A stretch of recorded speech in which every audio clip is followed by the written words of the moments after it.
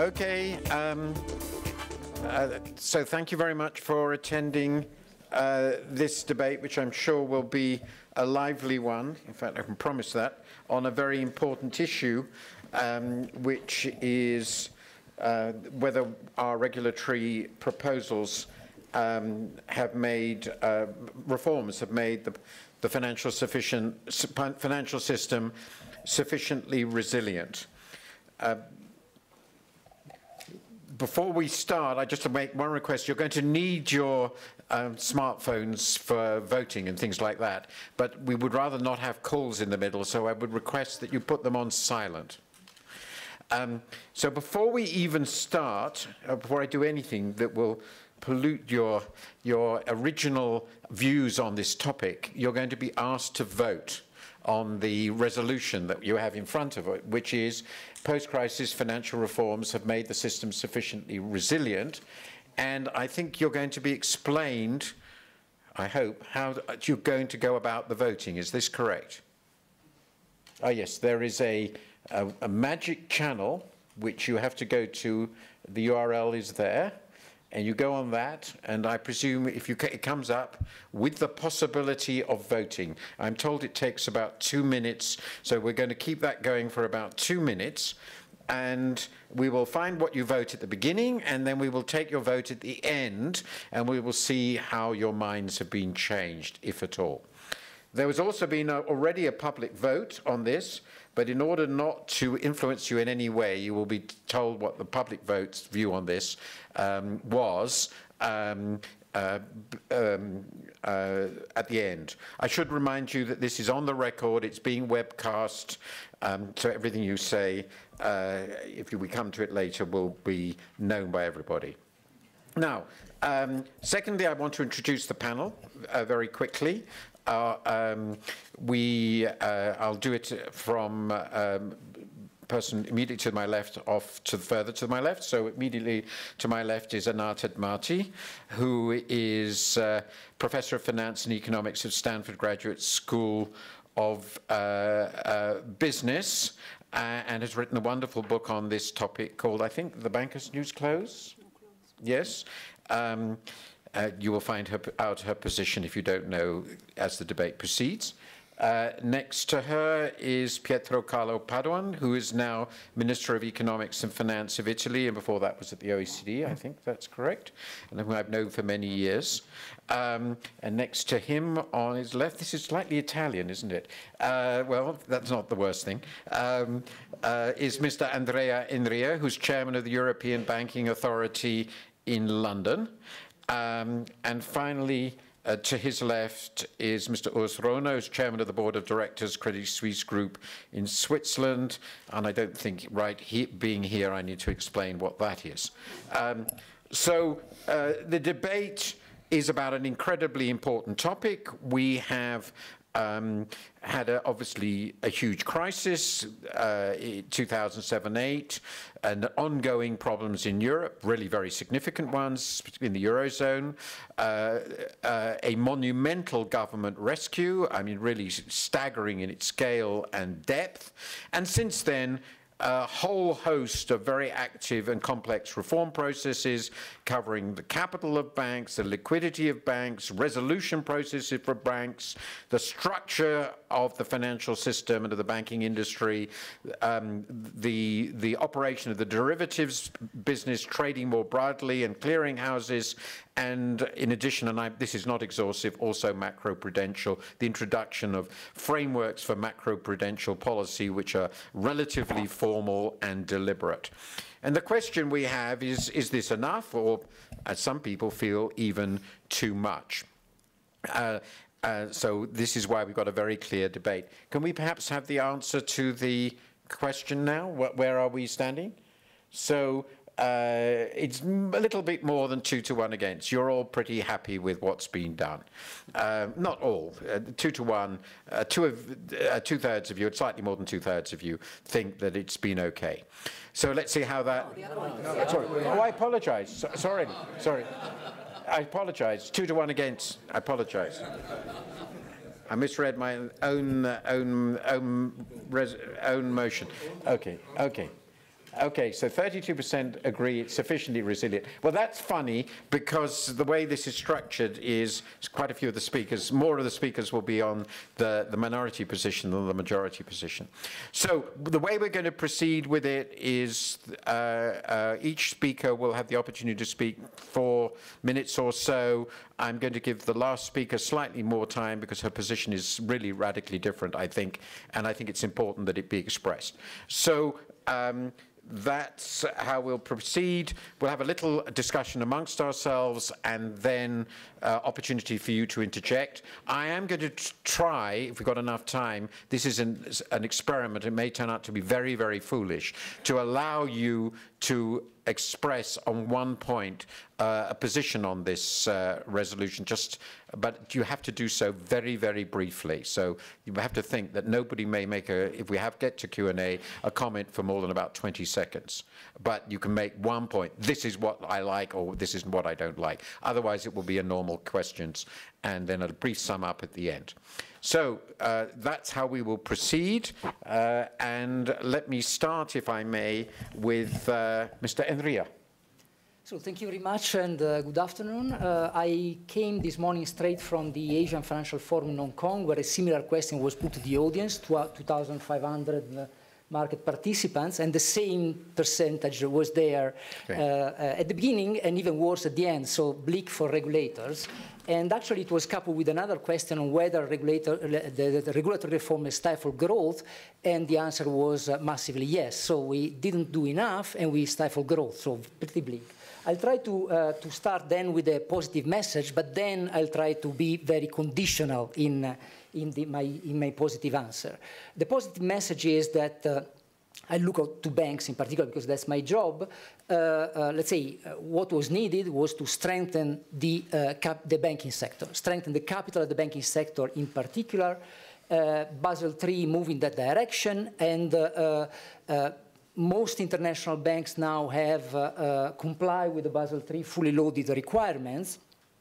And at the end of 2011, there was a shortfall of approximately €500 billion. So the capital strengthening that occurred has been significant also in Europe. We at the EBA have done quite a lot in that direction. The capital requirements have been coupled, the risk-weighted requirements have been coupled with the leverage ratio, liquidity, harsher requirements for securitization and capital market activities, derivatives. I think that this is what we need. We need, sometimes the bank has argued that this is becoming too complex, that there are too many requirements.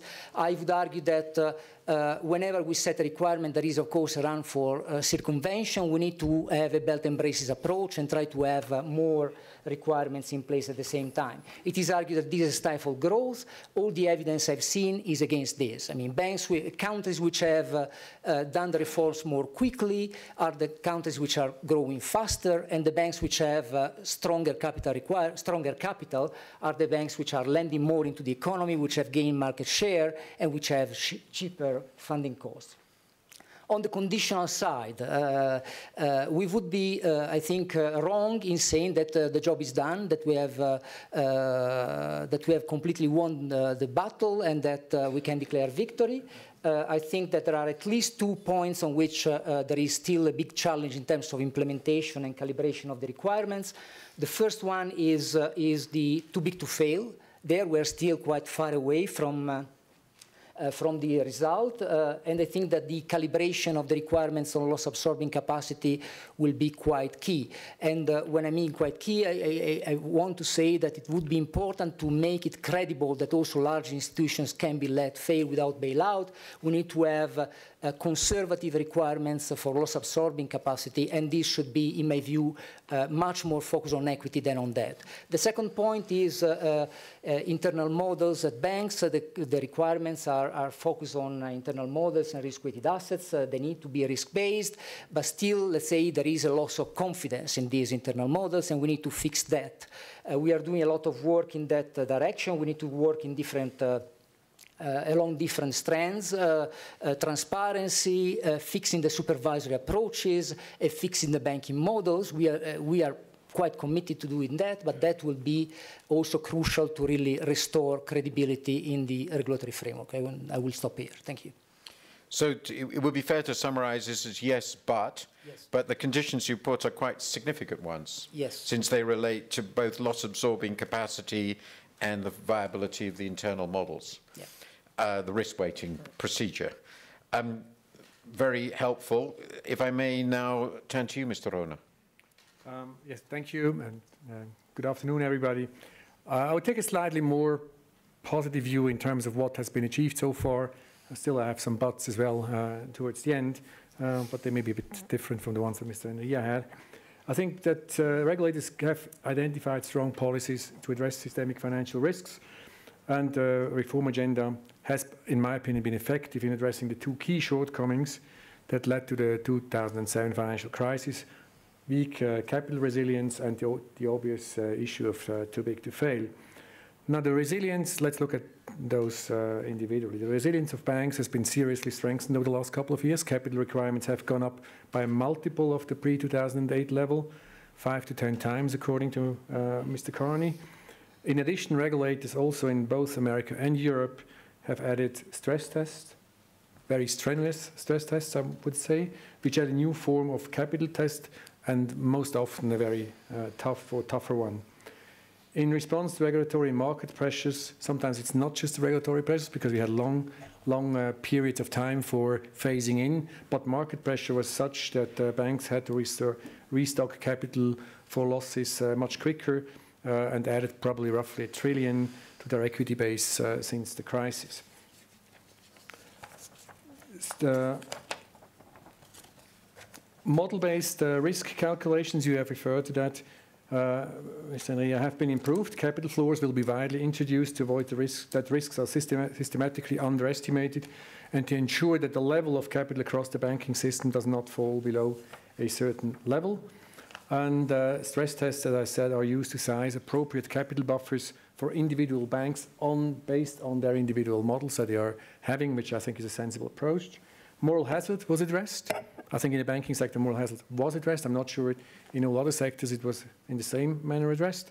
Compensation is much more long-term oriented, and clawbacks are introduced or malus provisions are exercised. And I can tell you from our own experience in our company, they're tough and they work. Conduct rules generally have been toughened and have been toughened much more even in the most recent past and are enforced. And detailed recovery and resolution plans have been introduced, are maintained and have to be upkept as we go along. Bail-in, which will be accomplished through the implementation of the standard for total loss absorbency capital, better known as TLAC, is now sort of the last missing piece according to the FSB. There is still a debate going on the precise calibration. I think we have always been very positive and in favor of actually of TLAC and of bail-in. For a long time, I think it's a sensible way to address the issue. So if I were to look, we have seen a paradigm shift on two fronts.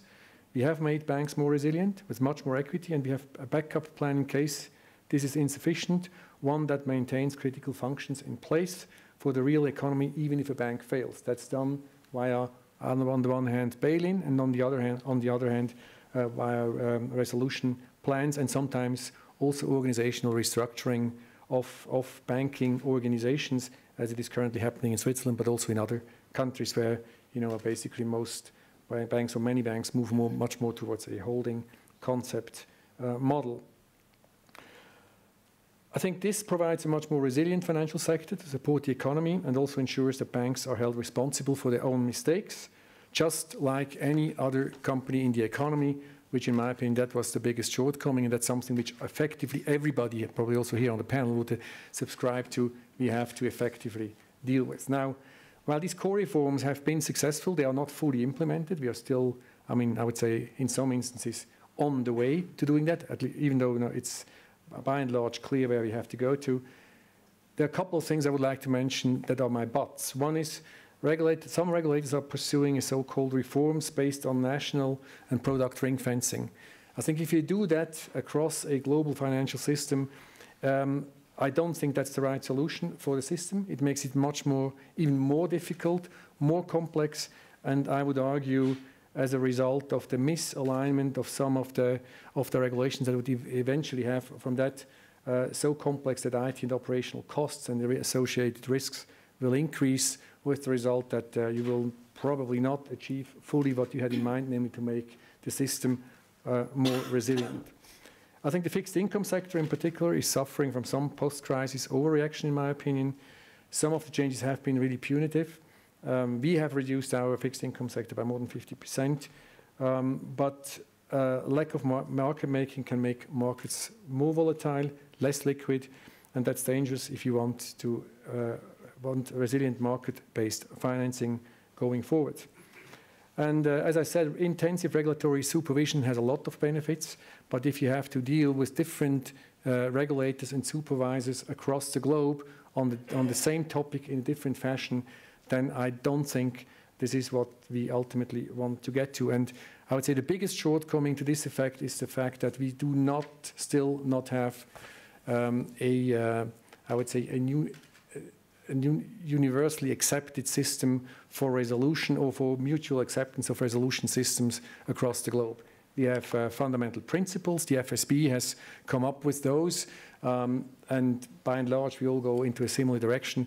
But the ultimate litmus test is that, you know, we have systems in place among at least the global SIFIs and the respective jurisdictions that, irrespective as to where a crisis is to occur, you have a system in place that will work and will work also, I think, over a relatively short period of time. It's achievable, it's doable. I think a lot of the things we have been doing in terms of single point of entry doctrine, in terms of restructuring the organizational structures and so forth, and bail-in will help to this effect, but we have to make sure that some sort of distrust that I see sometimes between different national regulators or some jurisdictional issues can be appropriately resolved to finally deal with that issue.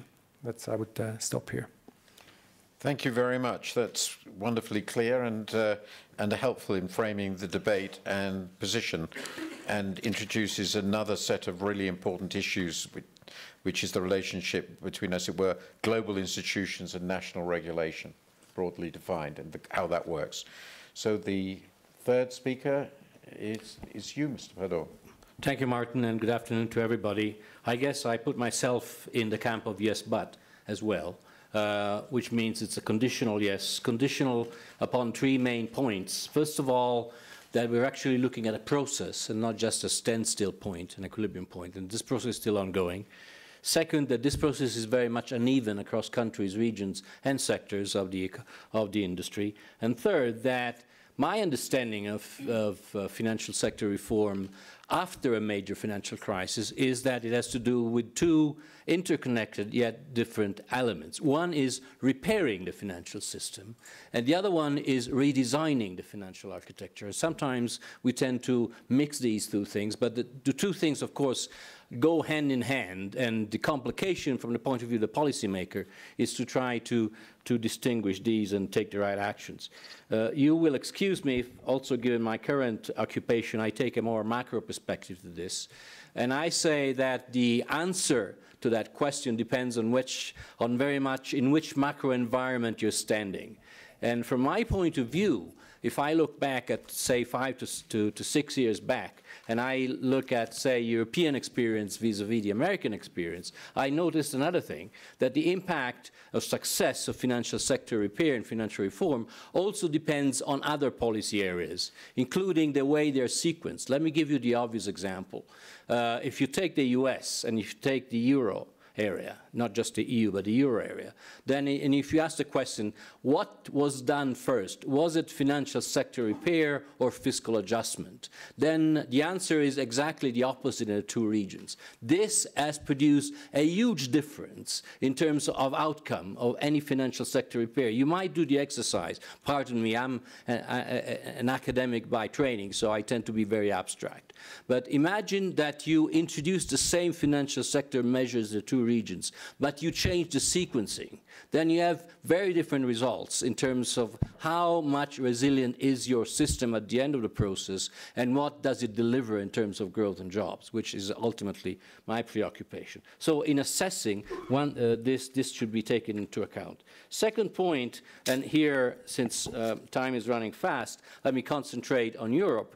Again, I think we are very much looking, especially in the euro area, at the interaction between financial sector repair and changing the architecture of the system. In the euro area, what I have in mind is the struggle to have the banking sector back into normal functioning, and this may have very different implications in different countries in the euro area, and at the same time improving the way the European and the euro area financial system, not the banking system alone, financial system operates. So we have as policymakers have a task to do both, and we have to do both things at the time when growth is lagging or lacking or simply absent. Final point, policymakers have to keep this interaction in mind when they design and implement reforms. They have to talk closely, although keeping their independence, with people responsible for macro policies, because the ultimate success of the introduction of measures has to do also with the, as I said, with the macroeconomic impact. My last point is, where do we go from here, especially in Europe? Well, we have, I think, to look hard at how the division of labor between national action to regulate, deregulate, or repair the system go hand in hand with the European level. Countries still have a lot to say and a lot to do in terms of improving their financial system in Europe. Let me put you with a piece of advertisement. The Italian government yesterday approved a major banking reform, which has now to be approved by Parliament. I hope they will do that. This, of course, has a lot to do in the way in which the Italian financial system will integrate with a rapidly changing European financial system. So one challenge I had, and this is my last point, is that we have to think hard how national regulators, national policymakers, and European regulators and European policymakers interact in shaping the future of the European financial system, while at the same time we finally complete the repair of the financial system. Thank you. May I just ask one follow-up question to make sure that I understand it? You were contrasting as crucial, as I understood it, the fact that, in your view, the US fixed the financial sector first and did fiscal consolidation later, while the Eurozone did it the other way around. Would it be your view that with the measures that, and it's not quite clear to me, that with the measures that have now been taken, banking union, asset quality review, etc., stress tests, that the Eurozone has now caught up? Has now caught up, but it finds itself at a much more disappointing growth environment that would have been resulted from a different sequencing. Because essentially of about 4 or 5 years delay. Well, let me put it differently. If you have a policy tool, be it monetary policy or fiscal policy, the impact of that depends on how strong the stimulus is, but also on the transmission. And the transmission depends on how well the financial system operates. Okay. This is the point. Anat, your response to what has been said. Well, I'm going to probably good afternoon, everybody. I'm probably going to take a bit of all the buts that were said here and add a little bit more. So to the question of this panel, whether the system is sufficiently resilient, I strongly object to the statement. I'm glad 2/3 of you, or almost 2/3 of you, come in this way. I hope to convince even more of you that that's the case, because it's not just that it's not sufficiently resilient, it's not resilient by any measure. In fact, it's incredibly fragile. And that is not to say that you might find measures under which it's somehow better than some other time. I actually don't think it's that much better as a whole than it was before. By some measures, it's potentially even worse. So too big to fail was mentioned, so let me start there. There are about 28 global SIFIs, systemically important financial institutions. Most of them are much larger now than they were in 2006, so just keep that in mind. They are very large by any standard, just about the largest and the most complex corporations you can find anywhere. So Mark Carney, Governor of Bank of England, head of Financial Stability Board, recently declared the problem majorly solved somehow in Brisbane. I'm glad that the resolution planning was brought up because I was going to comment on that as well. So the FSB document from October 2014 and is entitled Key Attributes to Effective Resolution Regimes for Financial Institutions. The date, by the way, is 6 years, more than 6 years after the Lehman Brothers bankruptcy, 16 years since LTCM, the hedge fund, and 40 years after Continental Illinois, all of which showed already the issue of contagion cross-border and the challenge of resolution. And so here's what it takes us to come to just key attributes. Now, there's the issue that it tries to tackle, which I don't want to go too much into. When do you start resolution? Who is going to decide that a SIFI is non-viable? That point is too late. Fragilities will start way before that, and this system is so interconnected that one of those SIFIs, even suspicious of failing, is going to either trigger or be accompanied by more failures. There is no way, there's no collateral damage from that process in the best of all cases, but to see how far we are from a scenario here, let me just give you a few stats on that document. The word should appears 406 times in this document. And sometimes the should is a list of 12 things that should happen. So it's a big wish list of should be things. In other words, that I mentioned very extensively, it's to do with information, authority, legal, law, power, coordination, cooperation, all of those things. I urge you to look at that document. And just remember, the Financial Stability Board has no power of enforcement at all. So all of these are just friendly suggestions to the members. So I asked the panelists here just how many of these shoulds are actually in place. How close are we to any number of these many, many, many shoulds that should happen to get here?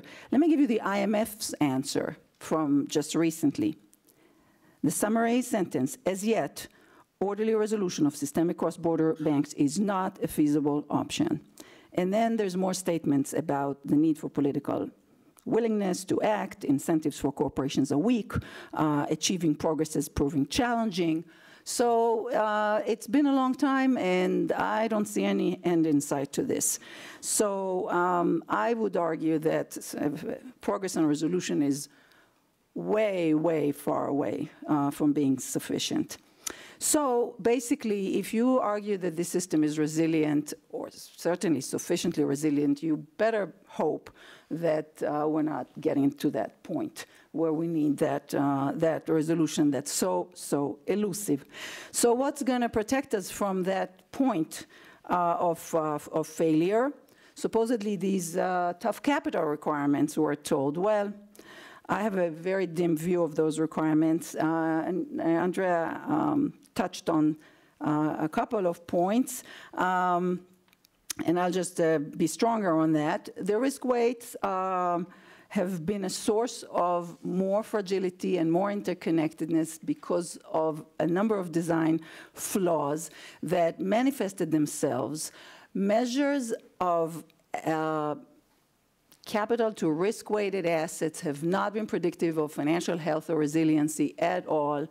There have been studies on that. It's not just the manipulability, it's the fact that they create concentrations on assets that regulations give very low risk weights for and other things. So that system is bad. And even when you go to leverage ratios, which I favor more, except not at these ridiculous levels, they too are based on accounting numbers, cannot be trusted, do not give appropriate warnings of financial health. So I'm not under any illusion that these capital requirements are going to help us. Even worse, and that was also mentioned by Mr. Enria, they repeat again mistakes from the past which want to rely on non-equity substitutes, call them the name, the jargon of the day, COCOs, GLACs or TLACs or bail-in, all of those things that are basically debt instruments that magically, in some scenario, again, in resolution or some other time, will magically be there to absorb losses. Well, our experience has been grim, and that's the most frustrating thing about it. We should know better than to trust these things, because all the regulatory capital in Basel II that was there to absorb losses actually did not absorb losses. So it just didn't work. It didn't work, memorandum of understanding, nothing worked that was in place except equity and plain equity. So I see the look. Okay, I just want to mention a couple more things. Quickly, derivatives. So no capital makes sense given where we are on derivatives markets. That's an incredible source of risk and opacity. That's also a source of a lot of fragility in the system.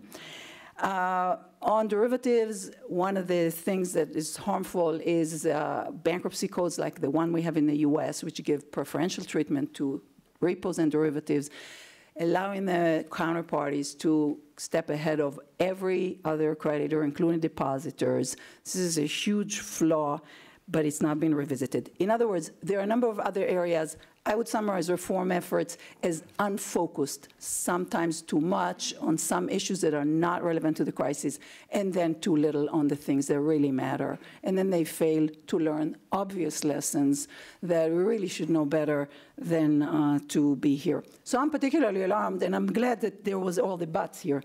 If policymakers congratulate themselves and believe that we've done enough, because it's very, very far from the truth, unfortunately. So millions of people are suffering from the failures of previous regulation, and I really urge those who can do it to do the obvious things, and I have very specific suggestions here that can be done right away, such as anybody who can't fail must not make any payouts to equity, and in fact must raise equity in markets, which is what they would have had to do if they had normal creditors, and they were subject to normal market discipline.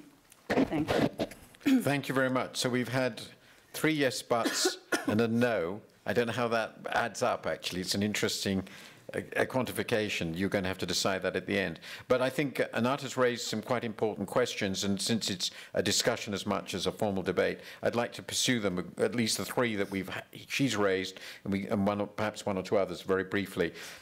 So I'd like to start, if I may, with you, Mr. Rohner, because she made a very strong statement, which she cited an IMF saying that orderly resolution of systemically important cross-border banks is, if I don't remember what the adjective is, unworkable? Not a feasible option. Not a feasible option, unworkable, but the same thing. Well, you run what is certainly a GSIFI, so do you agree with that statement or not? Would a cross-border resolution of Credit Suisse be feasible? Well, let me give you the Swiss answer to the proposition, which is a bit different than what you just asked me. I think if the system, the way it's designed, if it's implemented, I'm convinced that it's a workable system that would actually do away with the issue of governments having to step in to resolve banks. It's doable. In Switzerland, and that's contrary to what Mr. Admati said before, and I don't know who gave that quote, but it's certainly not somebody, not a Swiss legislator who did that. We were relatively quick for once in Switzerland with adopting new regulation after the financial crisis. We did not have some of the difficulties that the Eurozone had in terms of economic environment as such, but we had one big bank that had to be bailed out. And we obviously have 2 big banks that, in comparison to the GDP, are very large. There's no doubt about that. So there was an expert commission that was set up immediately and came up with a proposal that was then put into law. And I may be a bit biased because I was one of the members of that committee, although I was a minority member, as you can imagine, being a representative of a big bank. We came up with a system that was based on 2 or 3 principles. Higher capital rules. We would have additional buffers in terms of loss-absorbing capital that is not strict equity, but so-called contractual COCOs, convertible securities. Now, this is not something which is new. I mean, we have had convertible securities for I don't know how many years, and quite frankly, it's also not new that banks can actually be resolved. The FDIC actually does that now for many years. Yeah. Thinks they have a very good system in place to do that, at least according to what they say.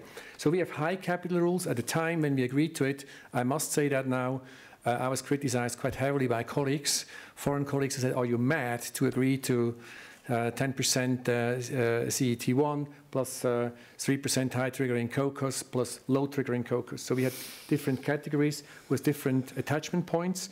And because there was, at the time at least, some legal issues as to who would actually decide when those COCOs would trigger, you had to have an objective measurement to do that, because you didn't want to have just one regulator do it or another, because that could have created, in an incomplete international environment, could have created some havoc. That, coupled with resolution planning, with, I would say, additional organizational measures that were clearly incentivized, gave a system that we felt was a very solid one. We implemented it.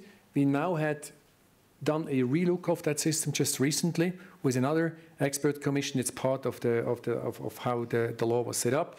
And I've come to the conclusion that you know, we may have to do some additional changes to that in certain respects. One issue that is currently debated is the issue of how the leverage ratio should be precisely defined, what goes in, what instruments, is it common equity, is it actually Tier 1 instruments, and then what does TLAC bring. But the basic principle of a combination of strong equity and bail-inable debt is what I think there's consensus also in Switzerland, that is a system that works. Now, the big problem that I see, or the problem that I see, is the system will still have some ramifications or being incomplete as long as we do not have an international alignment on how I would say, mutual acceptance of different systems.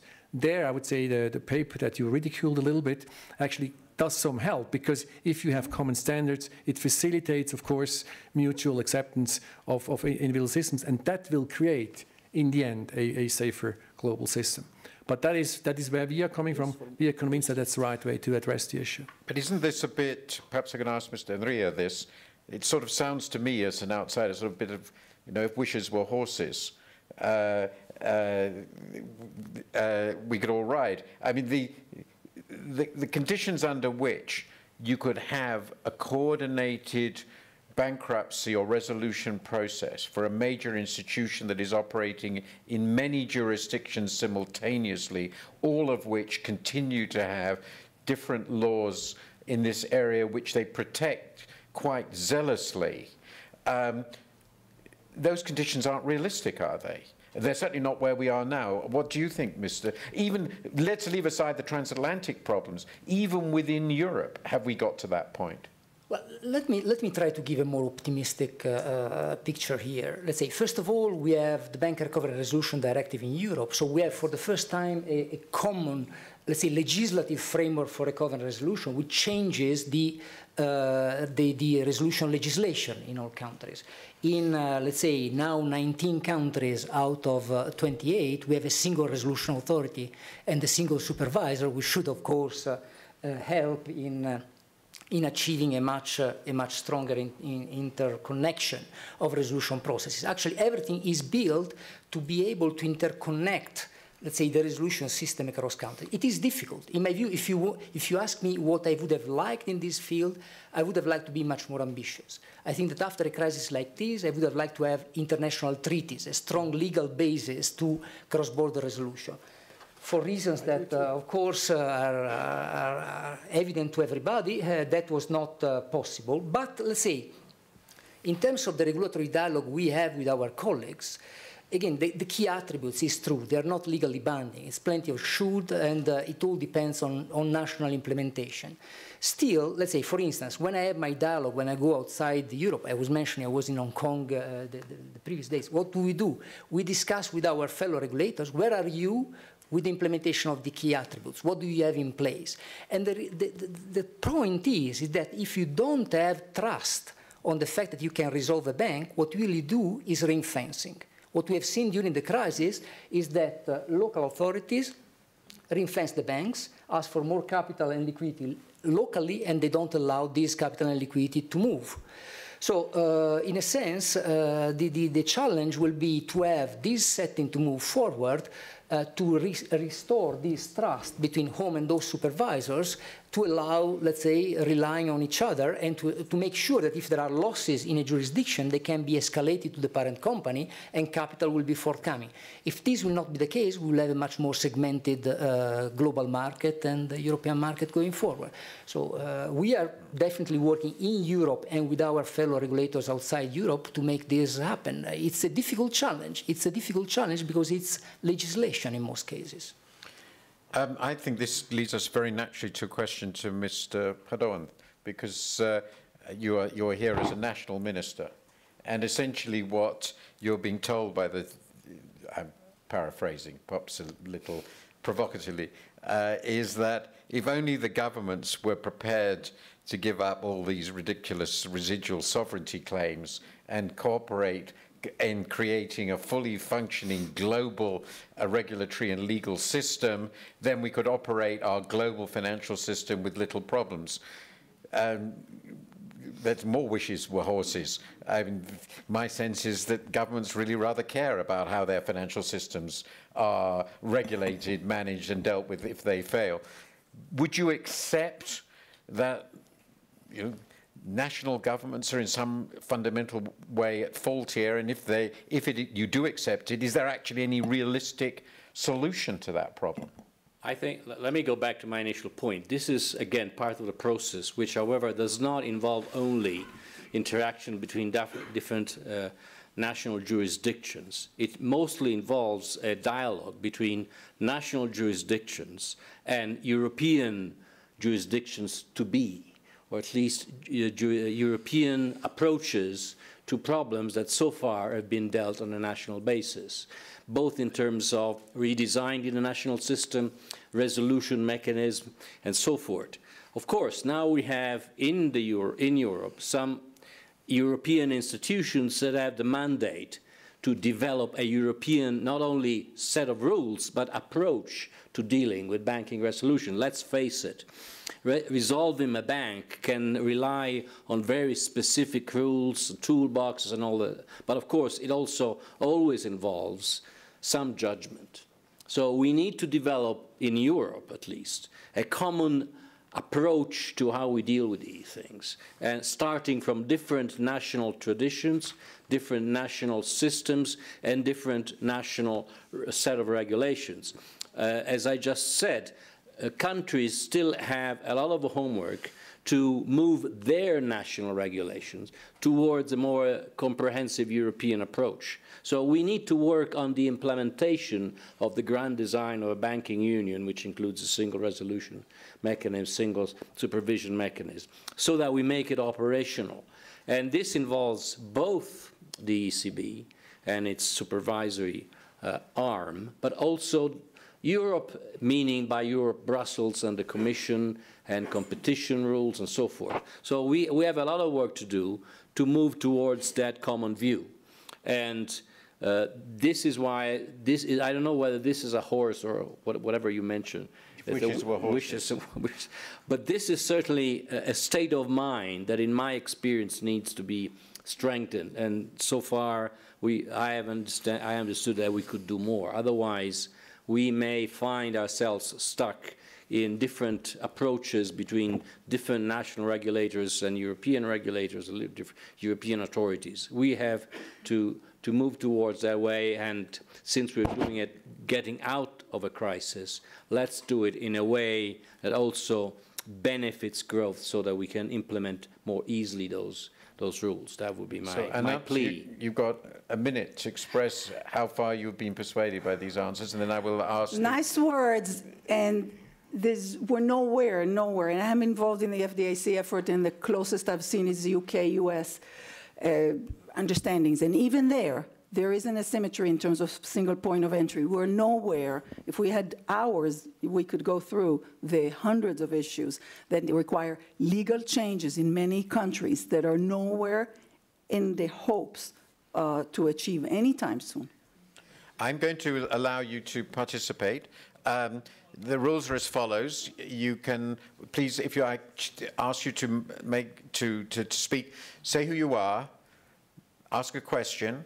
If you want to make a point, you have 20 seconds, and I will be rude because there isn't much time, and therefore focus on just one narrow issue, so to give the opportunity to people to respond in the last few minutes. So, and I will take quite a number of questions or points together and then sort of decide how to allocate them. So does anybody want to interject? Yes, please. This gentleman, say who you are and Giovanni Bossi, Banca Ifis. Is there a level of capital at which you think that the system is safe? We'll come to that in a moment. So again, that's a very good question, and we will move to it. Next, anybody else want to ask a question? You are speechless. Ah, no, the gentleman over there, sorry. Alex Smith from Reuters. Should the banks now be broken up? Okay. Okay, should banks be broken up? This gentleman here? Wonderfully short questions, I love them. To Chairman Rohner, perhaps Minister Padoan. Is there anything in the system today, coming off Bulgarian Cardiac Institute, is there anything what justifies leading by surprise in the regulatory system, particularly in the last week's events? If you're afraid to criticize the Swiss bank, please pass it to Minister Are you Padoan. talking about exchange rate management, possibly? I mean, leading by surprise in the regulatory system, including taking abrupt decisions. I'm a little stretching it, but we will see how we do on that one. The regulator. This lady over here on the right, please. Sylvie Matera, Deutsche Bank. By focusing very much on the resolution and with the risk of handling with too much fragmentation, don't you think we miss the main point that for banks to be safe, which would be allowed to have good risk diversification, mainly we should die safely, but we need to live first? Okay, that's directly linked to the should banks be broken up issue. Yes, okay, that's very good. We're doing very, very well. This gentleman here. Thank you very much. Richard Egger from ITV News. Professor Admati, I've read your book. It's very simple. Why do you think that the gentlemen to your right don't agree with you? Left. My right, sorry. Okay. Anybody, gentleman over there? Wences Casares from Sapo. What do you guys think of narrow banking? Okay, I think I've got enough questions to keep us going for a while. I'm going to start with, should banks be broken up, which I can tie with the question of, isn't there immense advantage to risk diversification? So why banks should not be broken up. If you want to, in that context, since it obviously implies a breakup, you could also consider narrow banking. I think those three questions actually fit together very well. I'm going to start. I'm going to start on those linked questions: breakup, diversification, narrow banking. With you, Mr. Rohner, if I may. Should you have been broken up? Well, you wouldn't be surprised to hear me say no. Of course not. But the obvious question is why not? Because I think, I mean, risk diversification being one crucial element. I think that's, and you could prove that also empirically. I think it makes much more sense that to have the risk well diversified. In breaking up banks will not do anything to make the system safer. And if you look at, when you can actually even go back to 2008, and you look which banks have failed, some of them actually were fairly focused banks. Take Northern Rock as an example, or others that had very little to do with basically either the size or particular businesses that they were in. And actually the problems that came up were spread around in many different segments of banking. But interestingly enough, not typically at universal banks that had fairly diversified risks. There were three fairly large diversified universal banks, so they were very, very large, that did have to be rescued, and you actually mentioned one of them, one of them was in my country and one of them was the US. So it wouldn't be safe to say that diversified and gigantic universal banks are completely risk-free. And if they do fail, the costs are rather large. No, of course, but nobody would argue that that banking as such is a risk-free business per se. I mean, risk management is a cardinal thing of running a bank. That's part of what banks do and what their raison d'être is. Does anyone here want to argue in favor of thinking, because it's a European discussion at the moment, in terms of at least partial ring fencing, breaking up of banks? Mr. Enria, do you have any views on this? The Liikanen proposals, for example, which are not break up, but are sort of going in the direction of partial break up. Well, if I may continue, I mean, the point to me is we have seen systemic problems being caused by large, complex institutions which had to be bailed out. In Europe, we've seen also big problems caused by small Irish banks or small Spanish cajas. So the issue is, to me, resolvability. So whether a bank is resolvable. If you are convinced as a supervisor, as an authority, that in a crisis you can resolve a bank, I don't think that there is a strong argument for breakup. If you have doubts about that, and it's a tough call, I'm concerned as supervisors on having these type of powers, but if you are not convinced that you are able to manage with a bank in a resolution, I think that you should have the guts to break it up. But Anat, isn't your argument, if I understood your argument, that very large, complex cross-border banks are just much more difficult to resolve? Well, definitely they are. Now, I'm going to answer a few questions at once, and my answer fundamentally is that I want the markets to decide on the size, ideally, and the markets are deciding on the sizes of most companies. When we had a lot of conglomerates formed, they broke up on the fact that they were too inefficient to be together as a conglomerate. Banks don't shrink because it pays to be big in banking more than it should, because the status of too big to fail is beneficial, funding is cheap, and so you're enabled in the pursuit of excessive size and excessive risk. So if you subject the banks to market pricing of their funding to investors in the market that care about upside and downside as well and are less able to lay the downsides on others, then you might see a more natural break up of the banks. And there are beginning to be a little bit of noises about that because of governance problems, because there seem to be out of control in terms of the fines and all these other things, despite all these subsidies.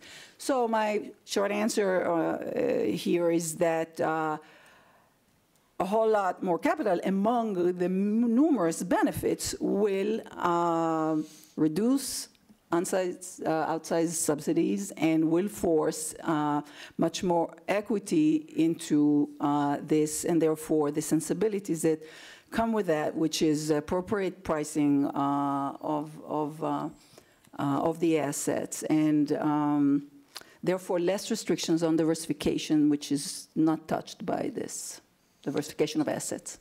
And this is directly linked, since this was a question to you, how much capital is enough? Well, I don't really go there because it's all about the measurement. So the devil is in the denominator. And there are many ways to do the denominator here. And I mentioned derivatives and I mentioned off-balance sheet. And so, you know, there's risk weights issues and there's thousands of calibration questions. And so when we say 20 to 30%, we say 30%, those are ratios that were, even in banking, those are ratios that without any regulation, corporations don't go under unless they're really on the way down. So there's, on risk-taking and being in, there's nothing specifically risky about banks. I come from Silicon Valley, and there's much more risk taken there, much more long-term risk with the possibility of total loss, and much more risky than a bunch of loans. It's backed appropriately by equity money, no problem with that. So there's no question that nothing about banking justifies living on single-digit equity. Nothing at all. Everything banks do, they can do better with more equity. So, and then the size will maybe settle itself So that's my answer. I cannot get into the numbers until we discuss seriously the calibration issues, and those are just a can of worms because of accounting numbers and which signals are you using and all of that. So for 5 years now I've been trying to get into that part, but we're still in the other question, which is why they don't accept the basic points. It's been my mystery for 5 years. It appears to be a combination of self-interest and politics. Implicit guarantees are not on budgets, very easy subsidies to give. And there's a political symbiosis that takes many forms, and there appear to be shocking confusions about basic things that we fail students in basic corporate finance classes that somehow haven't made their way into banking, that are really bread and butter finance, like leverage and risk and return, that seem to be somehow not understood. I don't know why. Can I just, I'd like you to have the last word, but I'd also like you to address perhaps a big. I don't want a last word. I want a word. You want a word? Well, okay. On this, but the responsibility of governmental institutions, broadly defined, for avoiding adding to the shocks in the system seems to me quite a relevant question. It's an unfair question to ask, but possibly. Okay, but important. Yeah, well, I can pick any answer to that because I could, but before I do that, let me go back to the point of breaking up banks. This is one question. You could turn it around and ask the opposite question. Shouldn't we have concerns about banks that are too small to prosper? It's not just too big to fail, but also too small to prosper. The responsibility of governments from that point of view is what I would call a structural responsibility to implement reforms, implement frameworks that can allow a smooth transition to a new equilibrium in size, dimension, allocation of the system. This has to be done in Europe, I'm sorry to be so boring and go back to the point, both by countries and by European authorities. We still don't have a clear strategy towards our view of a full banking union and a full capital markets union. We must do more. So this is one area where I think European policymakers, I'm not talking about the US and other parts of the world, I'm talking about Europe where I see more problems with the addition of the national segmentation still very much present. So this is what I see a practical challenge for policymakers. Okay, at this stage I'm going to, because I think we're coming to the end, I'm going to ask you to vote again on the same motion in the light of this very deep and I think very interesting discussion, which is, and at this time I will remember the way round it is, what is positive, what is negative. We believe that post-crisis reforms have made the financial system sufficiently resilient. And while you vote, I would just note in a brief summary that there's been a very interesting discussion, but there obviously continues to be some very important concerns about the adequacy of loss absorption, though obviously improved, about too big to fail, and the capacity to resolve very large global financial institutions. That's linked with very closely linked with the profound question about the manageability of the global regulatory process, which I think is very intimately related. There are some important questions about how well this regulatory process has been integrated with the needs of economies from a macroeconomic point of view. That seems to me a very deep issue. And finally, obviously, lots of concern expressed by at least one participant on derivatives, the way the bankruptcy process operates in relation to derivatives. But even from those people who basically thought, yes, there are really a lot of buts, and that's very important. So now, I think, have we had enough time to process the votes? Are you able to do so? Everybody feel comfortable? So let's go and see what it looks like now. Well, it appears that the no's have done very well against the yes buts. Perhaps there were so many buts with the yeses. So now this is very interesting. So the conclusion is 23% of you now think that it is sufficiently resilient. Down from, was it 32 before? Now, the interesting thing is apparently there was a public vote among 150 people, not randomly selected, I presume, I don't know how it was done, on the social media platform.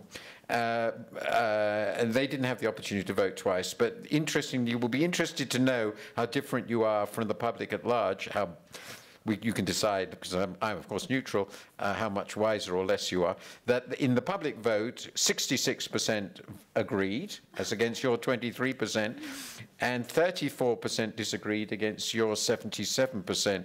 So you are a very different sample of the world. And you were even before you started. Maybe that tells you something about the people who wanted to come to this panel. I think it's been a really good discussion. Obviously can't cover all the issues, but it has allowed us to focus on the fundamental point which comes about, even if you're not in quite as pessimistic as Anat is, or even not as pessimistic as Anat, that there remains a lot to do. And that if things went seriously wrong again, we could again be in a very, very large mess. And since that happens to be the lesson I draw in my book, which of course you should have all read by now, I feel very comforted by this very informed discussion that I wasn't far wrong, but not comforted as far as the future of our economies is concerned, because it means that we really have to hope that we won't have another major crisis, because we don't seem to be too confident that that would go very well. So may I thank the panelists and the audience for particularly, and all the people who manage this technology so impressively. I think that it's been very enjoyable. Thank you very much.